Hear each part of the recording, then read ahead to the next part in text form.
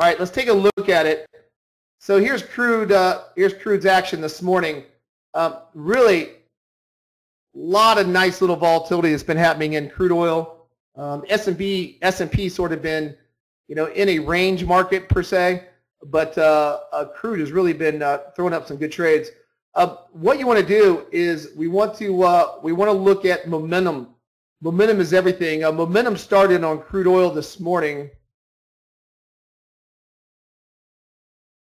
It started this morning right there when we turned all 6 green momentum dots.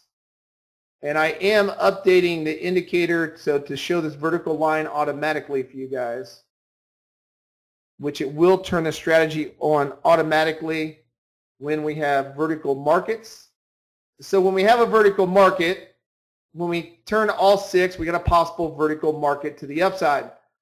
Now, there's a couple ways you can do it. You can use a strategy or the indicator, or a combination of both. The indicator will show the arrows after you get a WPT, or an opposite color speed bar that comes in, these red boxes. And when the red boxes come in, it's going to wait till the market pulls itself in. And I want to put up this little oscillator down here. This is basically what it's doing. It's qualifying when we get through. The oscillator gets through, momentum kicks back in, and then you get a buy signal on the strategy. Once again, you had red speed bars this morning on crude.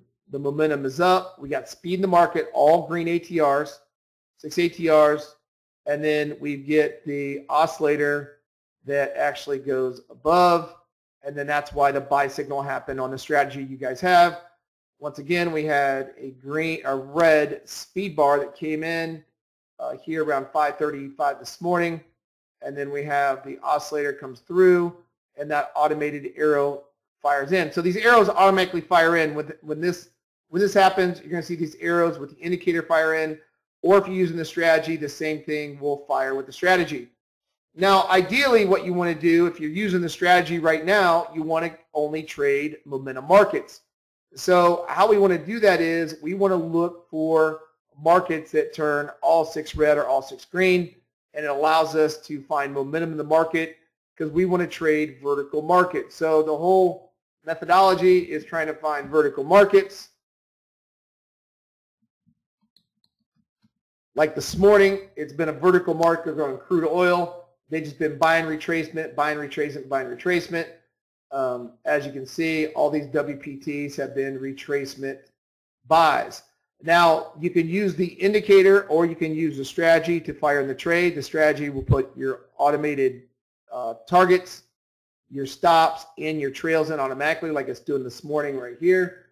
Or you can use manually, you can enter the trade when these arrows, you can see these arrows right below the strategy.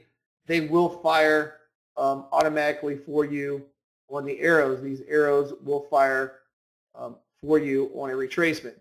So that's what we want to do. We want to get into a situation where we're trading vertical. Where you don't want to trade the strategy is we don't want to trade the strategy when we have a or a chop market and sideways market. So we want to trade vertical markets only.